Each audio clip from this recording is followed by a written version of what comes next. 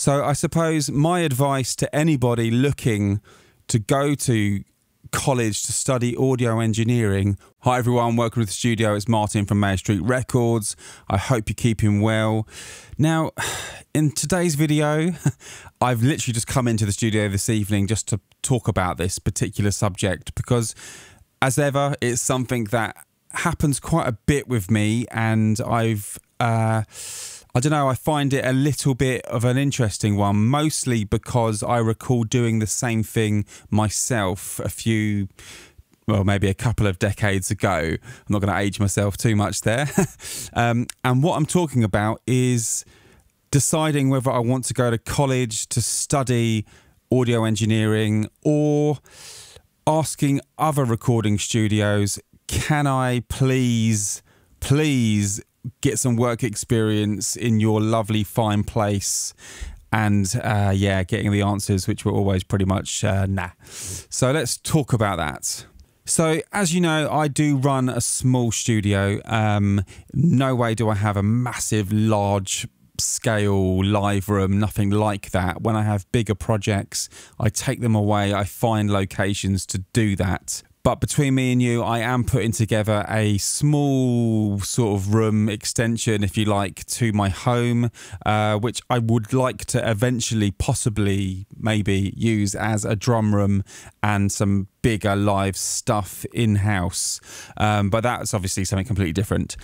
But in today's video, like I say, maybe you can think about it yourselves. The time you got into recording music and you thought to yourself, right, okay, I've got some gear. I bought, whatever the mixer was. Suddenly there were interfaces, or maybe you were just recording directly onto a HD recorder. I know Mackie did some back in the day, the SDRs and the MDRs, which I had, and I still do to this day. In fact, there's one right in front of me, which I use for live stuff occasionally because it's got 24 tracks all dedicated, and it's just, I don't know, it's just something I know and I can transfer those files. But anyway, and you've kind of taught yourself and everything's going really nicely, and you get to a point when you think, well, okay, I need to start reaching out to people, because in theory that's really what you have to do in this game. There's no such thing as a walk-in job that you will suddenly just sit down at your desk and there'll be lots of things in your in tray because that's what the job gives you. Yes, I'm sure there have been cases, and I'm sure there are, literally you count them on your hands, of people being walked in the door at massive recording studios and being earned that apprenticeship. But the reality is that really does not happen. And if anyone says it does happen, I'd love to hear the story because it's fascinating, and I'd love to know what the journey was and how you got there without really paying someone, knowing someone in the first place, or knowing someone who knew someone, because it's amazing if that does happen, And I do recall calling studios initially and going through my local directory, because at the time internet wasn't as big as such, and maybe they didn't have websites. Calling up people, and instantly I thought, this is just a one-man band. There's just one person in this studio. They don't want to know about, please, can I come and work for you? They just want to work for themselves and make money, possibly, and just, make a living. And I would call people up. I was around 18, 19 at the time, and just said, yeah, looking to do work experience. I'll do anything to sort of work in the studio. Can you help me? And it was always, sorry, we haven't got any of that. I get that today.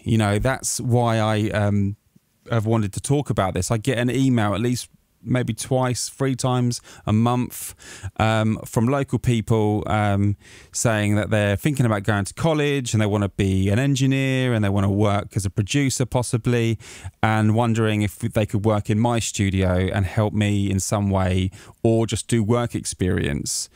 And man, it's just, it just feels like full circle. Do you know what I mean? And it just feels like, oh my God, that's me. That's what I did. I called these people And I'm now that person, you know, and in a way I am a freelance engineer, but working in my own studio. I do my own stuff in here. I produce for other people. I master tracks. I mix tracks. I write songs, compositions for stuff and audio books, as you know. And I always want to tell the person at the other end of the line, apart from my usual polite, sorry, I haven't got that kind of setup here. I just want to say to him, God, that's what I did, you know, and man, you're just doing exactly what I've done. And, you know, I know how you're feeling and it's a bit crap and my God.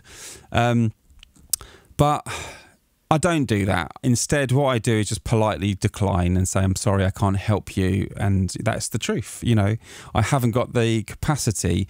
And when I do bigger jobs, I normally would hire people that I know that come along with me and help me either road crew or quite simply set up, and I'll engineer the gig.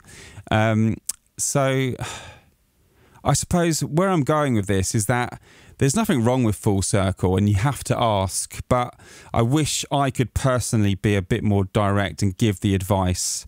When it comes to things like, you know, I hear people saying, oh, they're going to be going to university to study audio engineering and they're going to different places and so they want to get some work experience beforehand.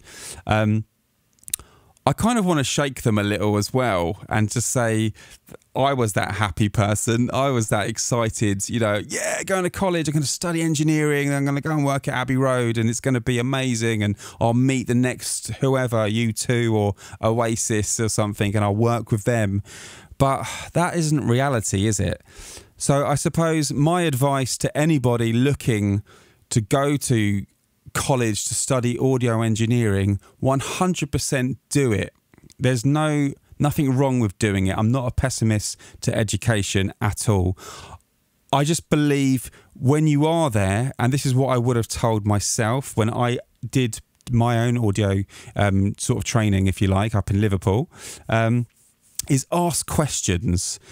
Don't feel like you have to go into this institute or this academy and feel like you know it all, you know, that you've mixed a million songs of your own or something or someone else's and you know it. Just be a novice, because that is, in a way, is how you should always remain. I don't believe anyone, even if you know it, your ears are more trained to mix or master or produce, you have to go in with a bit of as a humble person, you know, and curiosity is really what it's about. We are our own researchers in this game, and if anyone ever goes into these colleges or academies and feels like they have to know everything, then you're in trouble. I mean, I'll give you an example. When I was in college, I recall doing this lovely production course, working on some amazing desks and studios, and we could use the space. It was all part of the course. You know, out of lessons, you could hire it and use the facility. But however, when I left the course and I started to work in live audio first, I realised, you know what, I didn't really pay much attention to what was going on behind the boards, you know, behind amps, plugging stuff up, you know, different cables, possibly apart from the usual. And that bothered me because I thought to myself, man, I didn't really understand the concept of amplifiers.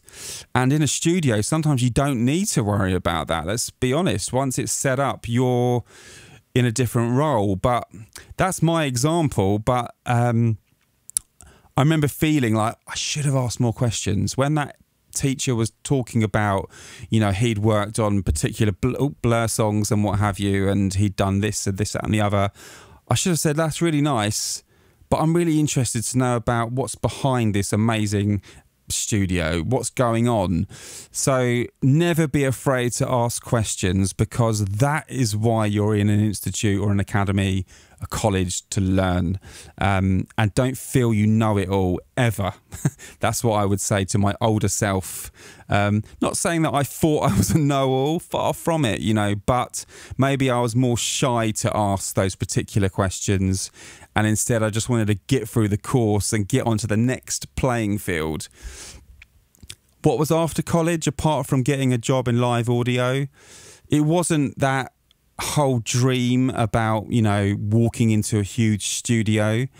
I remained a musician, and maybe you did something similar, and I built a studio.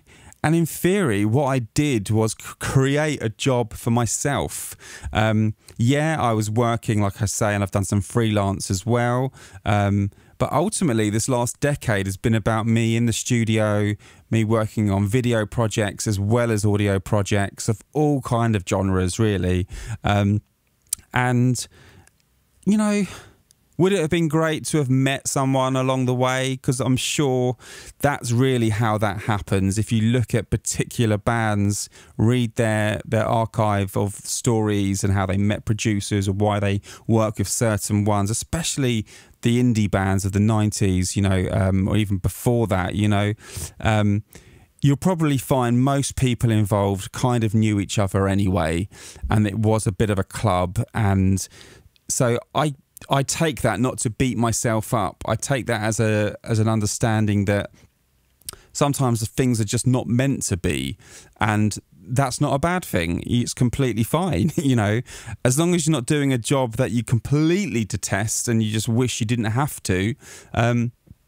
Then I suppose you're winning, because ultimately you want to do an audio engineering course to remain doing audio, not just as a hobby, but also to pay your bills and to go on your holidays and just save your money for the future, or whatever you want to do with it, if you see what I'm saying. So I hope this video rant has given you a bit of a understanding about my feelings and thoughts about asking for work experience and going full circle and going to college. I didn't really have any construct for this film. For me, it really is just for anyone out there who is at the phase of wanting to reach out to get work experience, wanting to go to college eventually, and maybe the person who is similar to me 20 years later from the college days, looking back now and realizing, man, it has gone full circle, and people are now calling yourself, me in this case as well, for that experience, for some advice, for a bit of a walk in the local door, if anything. Yeah, it's just fascinating, really. But anyway, I'll leave it there. And by all means, if you've got a story to share, please, please, please leave a comment. And I hope this video has given you something, if anything, just to think about for the last whatever minutes it's been. Anyway, keep well, and I'll see you on the next video. Cheers. Bye.